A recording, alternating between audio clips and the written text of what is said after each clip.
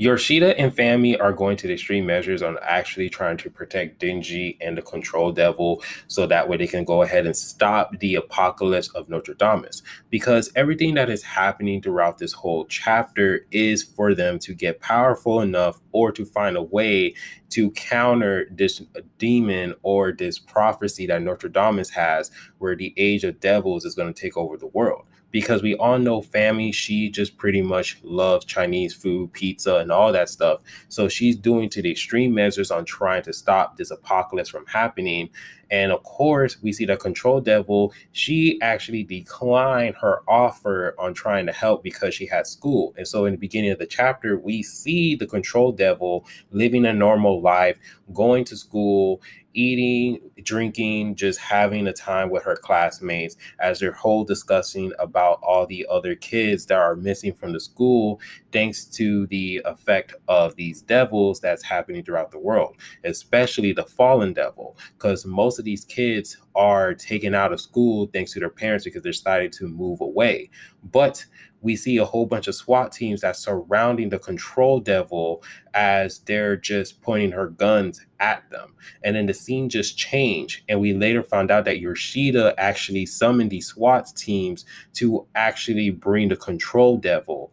And we see him actually tie up Denji into a chair into this sketch room as Denji is pissed off, of course, because one, he's with his underwear, and two, he sees Yoshida tying him up. So, of course, he just kind of wants to know, like, hey, what the hell's going on?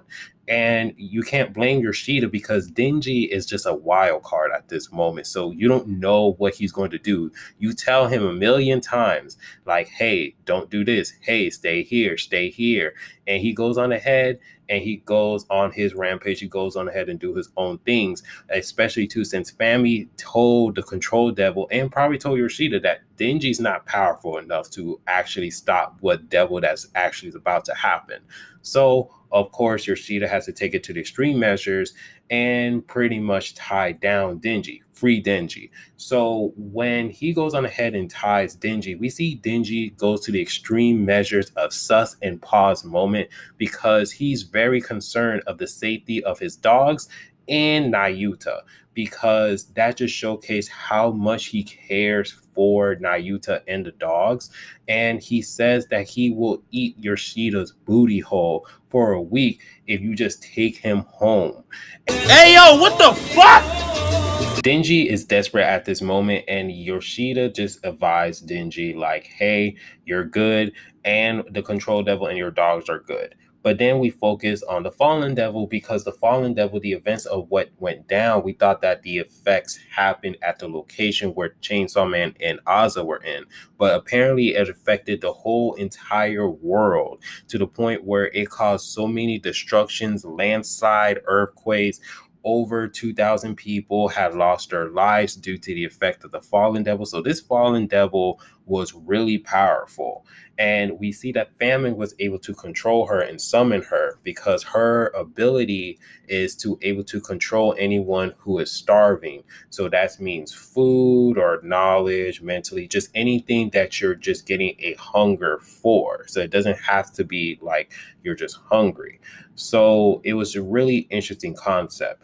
But we see that Famine, she is with the president of the Demers Hunters Club at Ozza and Denji School. And he's went on this show saying that, hey, we need to work together with the Chainsaw Man to stop this apocalypse and everything else. And everyone is laughing. And he's honestly is feeling embarrassed and a little bit pissed at Fami because she told him to go on the show and say all of this.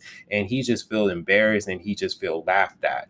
But then we see a hand approach to the guy saying that to calm down, this is part of the plan.